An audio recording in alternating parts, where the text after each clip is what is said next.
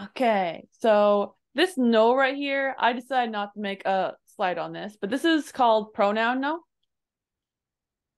which means that this is a filler word for something that's most likely has been either mentioned in a previous sentence or will be mentioned in the current sentence.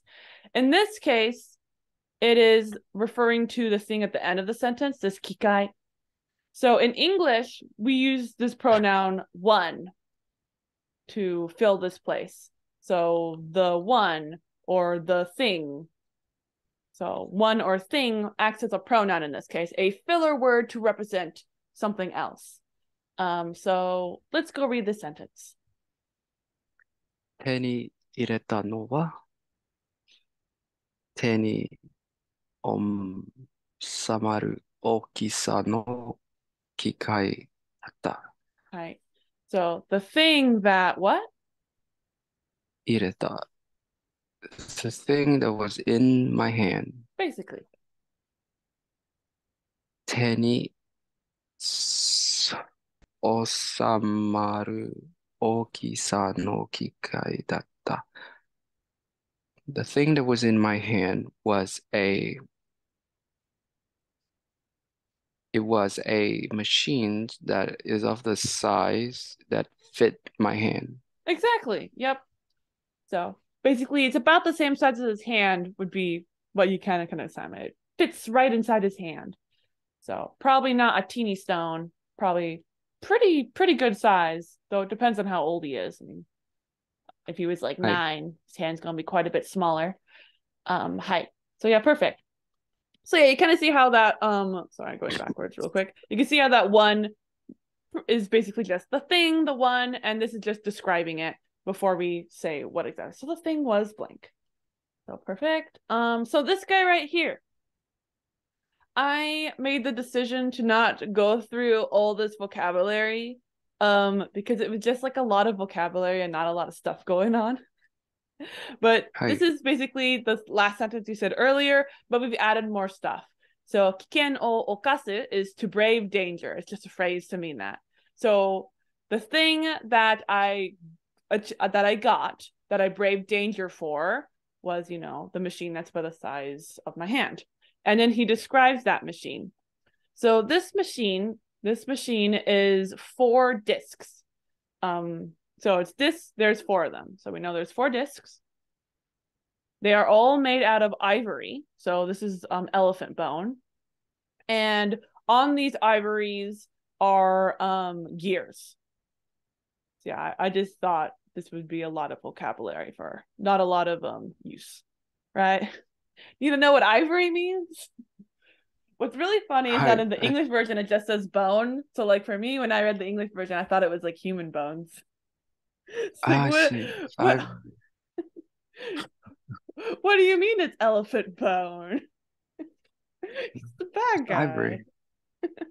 I Do you know what this guy's pronounced as? Nakami. Perfect. Oh, oop. Yep. Okay, next word. Can you read it for me? Sochu. Yep. Shochu is always, so all the time. Shochu. Sochu. Can you read はい。this for me? 機械はしょっちゅうチカチカいてる。Chika chika was flashy, right?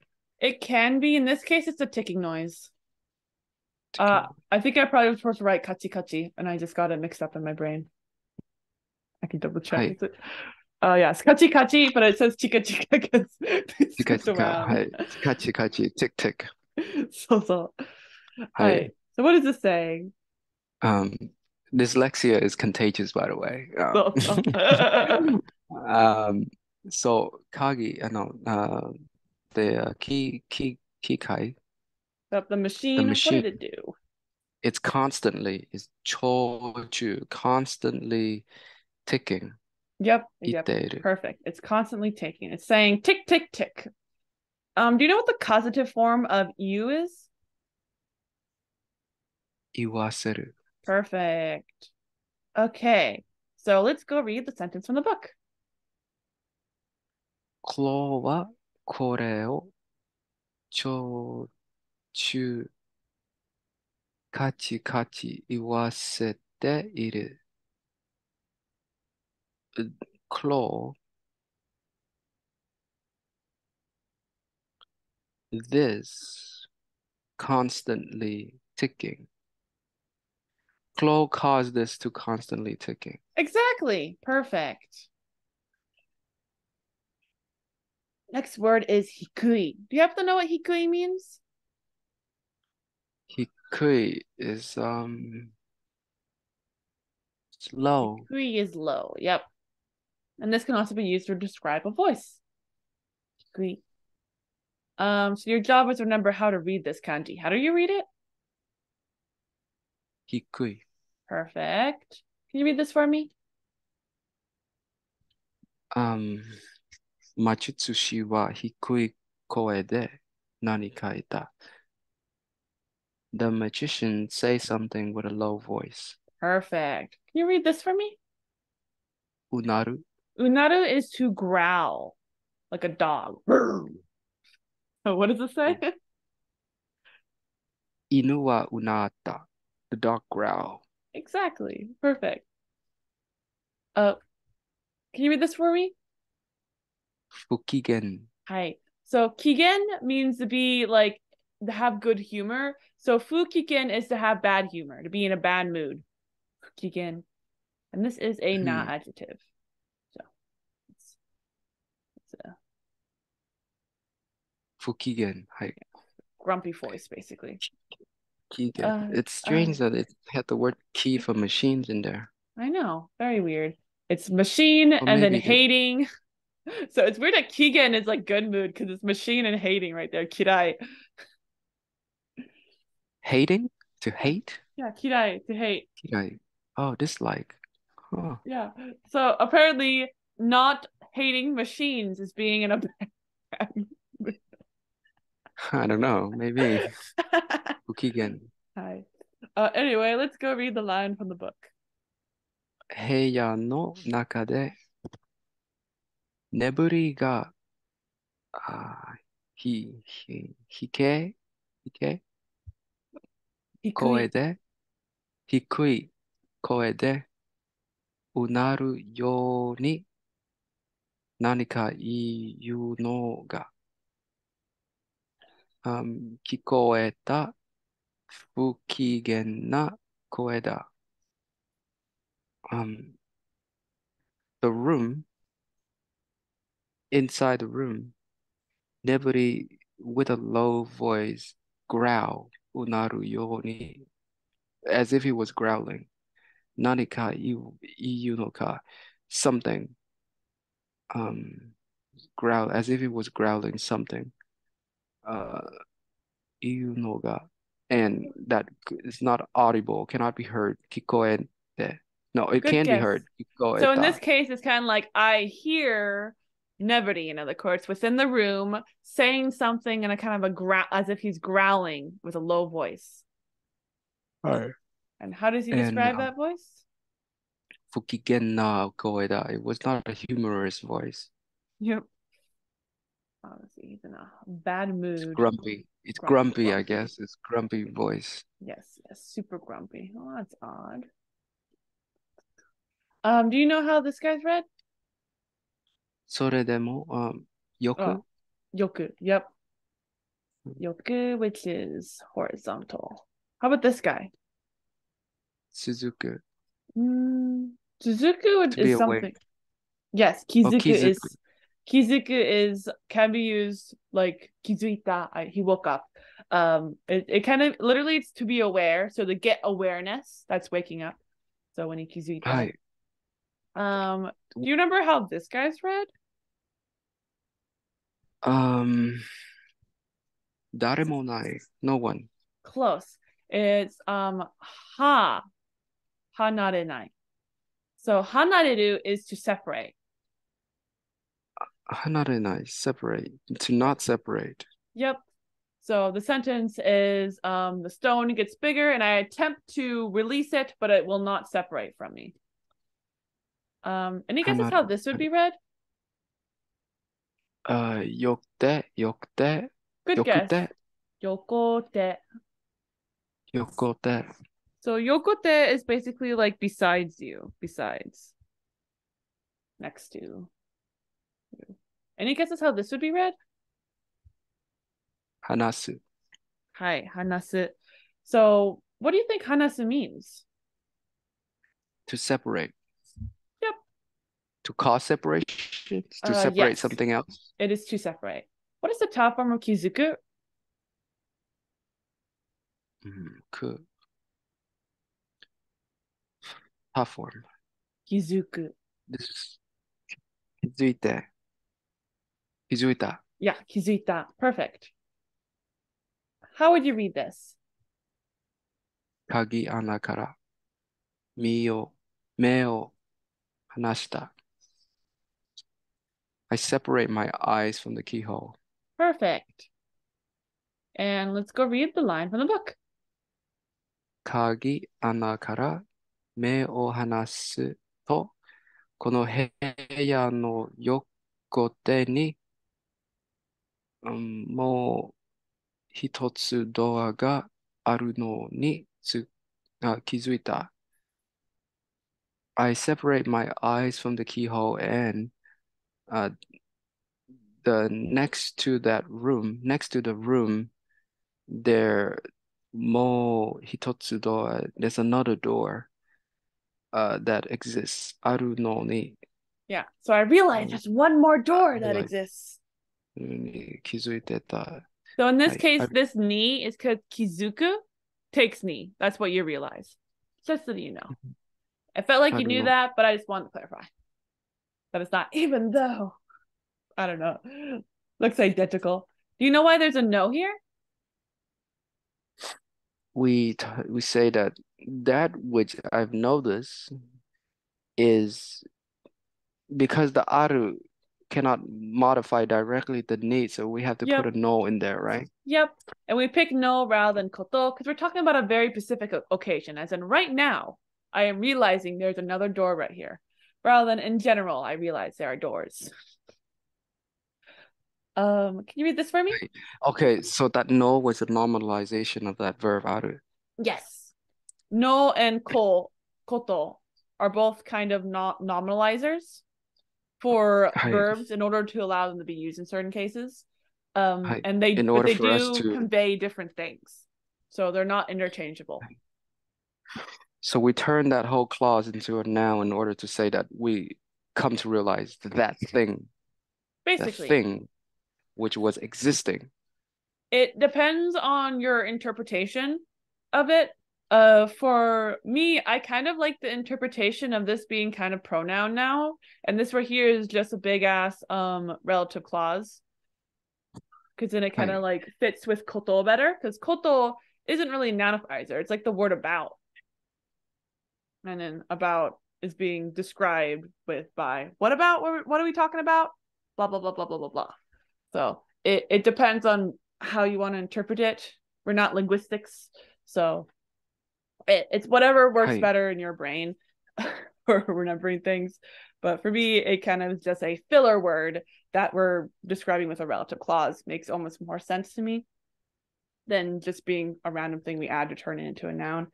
Especially since there's only certain occasions when we can use it, and it does describe some kind of specificness to it.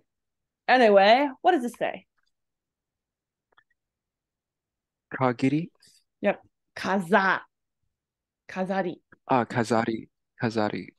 Kazari is decorations, or to be decorated, basically. Kazari, do you know how this guy's read? Yep, chikazuku. Chikazuki. What does that mean, chikazuku? Zuku was Zuku. I don't know that verb. Chikai is close, and chikazuku is the verb form, which means to get close. So to do closeness. So it's used when you approach something. So over here was teburu no tarai ni chikazuku, which is I approach the wash basin on the table. I get closer. はい。 Do you remember this guy? We just saw this one. What was this?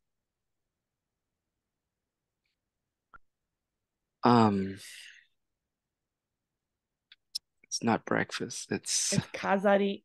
I know, it looks like there's tabemono in here, so you'd think it'd be food. Do you know what kazari meant? kazari. That's decorations. To be Decoration, decorated. kazari. Any kind of like extra finicky bits to something. So you'll also like describe clothes as having kazari. So it doesn't need to be like Christmas decorations.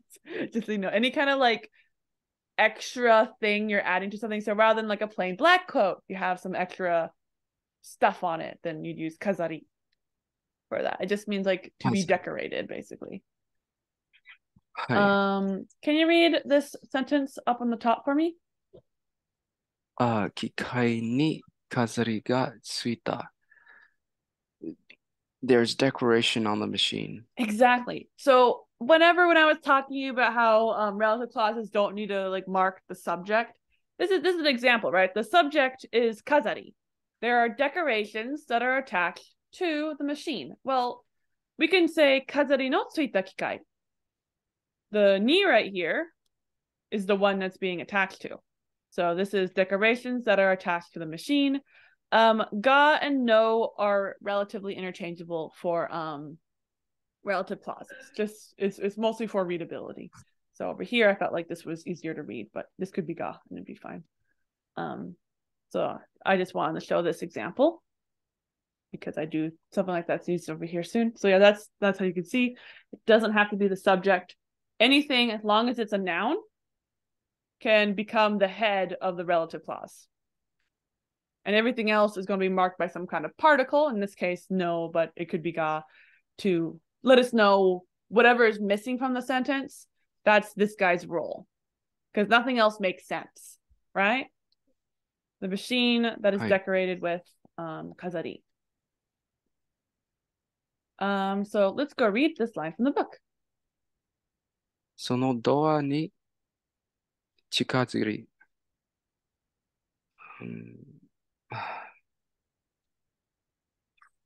飾り Yes. 飾り Kazari. 飾りのついた鍵穴を覗き込む. And we say that nozoki komu was to gaze into, to Yes. take a peek.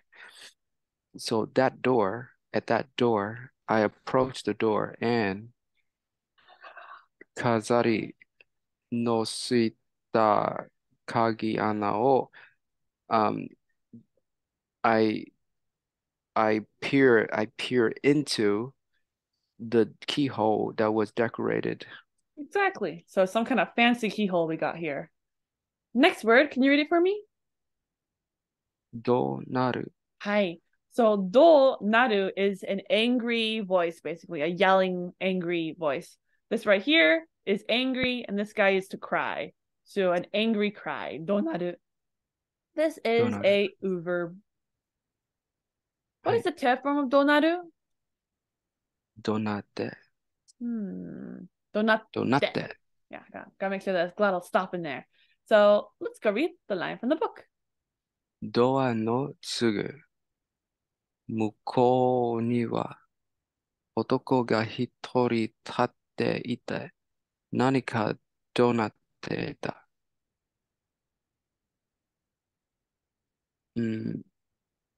ドのすぐこうには Sugu. You know what sugu means? すぐ soon, right? It Right can away. mean soon. And here, sugu is modifying muko. So in this case, right on the muko. Right in that direction. Yeah. Right at the In this direction case, of muko the is the opposite side. So do no muko, the opposite side of the door. Well, kan's on one side. The opposite side of the door is the other side of the door that kan is not standing at. So right on the opposite side of the door, on the other side of the door, what happened? 男が一人立っていて It's a man that's standing. And nanika donate. We say donaru was to scream, right? Yep. In a mad way. In a mad way. It was a mad scream. There was some sort of a mad scream. So. Ita. Yep. So on the other side of the door, there's one man standing there yelling something. And I drew a picture illustrating that. Khan's like, wow, what are they yelling about? Do you know what this kanji is? Forward. The kanji is shiro, white. Yep, shiro, white. Perfect. Can you read this for me? Mashiro.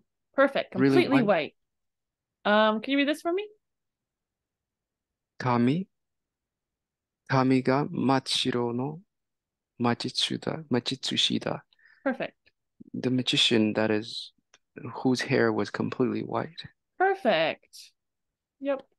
Now we're doing kanji check. Do you remember how this guy's read? It is yokute. Yokote. Yokote. How about this guy? Hanasu. Perfect. And this one? Chikazuki. Perfect. Chikazuki. What does chikatsuki mean actually? I should double check that. Struggle with it. Chikazuki is to approach. Perfect. And do you know how this guy's read when it's all by itself? Kin. Or kane. Kane. Okay. So kin and gane are how it tends to be pronounced when it's married. So kane. So kane is money. Kane. In this case, it actually is kin, I think, for gold. Hi. Which one is it? Can you read this for me? Kuroi robe ni kin ga ita. Or kin ga suita. The robe, the black robe, there is gold attached to the black robe. Perfect. And perhaps gold stitching or something. So yeah, so kin. How could you rearrange this into a relative clause? Kin ga ita kuroi robe. Yep, perfect. And if you wanted to, you could also say kuroi robu ni tsuita kin. Both of these are beautiful relative clauses, and I love that you did the one I wanted you to make first, but I just thought, pointing out, both are possible. The yellow that was attached to the black robe. Yes, the gold that was attached to the black robe. Kin iro, so you'd add iro to this to mean gold color, so that would be yellow. But kin on its own is literal gold, like the money. This right here is kusari, and this is chain. So chains. So like what an emo boy would wear on his pants, guys, like nice little chain pants. Or any kind of chains, really. How's this read? Kusari. Perfect. Kusari. It's like I'm swearing when I say it. Can you read this for me? Kin no kusari no suita kuroi robe. The robe that was attached with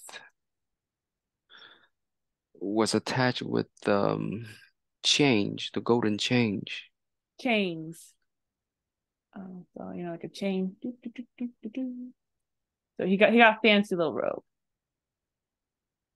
Right? Golden change on the robe. Yeah. Picture like a really emo boy robe, but with gold rather than silver. Gold change. He looks like one of those like gangster rappers, got his gold chains on. Back robe. Yeah, but they usually have it on their pants, usually. In this case, it's a robe. Can you read this for me? Bura sageru. Yep, burasageru. So this is to dangle. So something is dangling down on something. So let's go read the line from the book. Probably our last line of the day. Kin no. Let me send this is starts with the ka. Kasari? Yep. Kazari. And I'm sorry, I lost my mind here. Kazari was Decorated with. a decoration, yes. Kin no gazari ga tsuita. Kuroi robu o motoi. Matoi. Matoi. Kin no um kin no kin no Kusari. kutsari de kubi kara madoseki o burasagete iru. So the gold decorated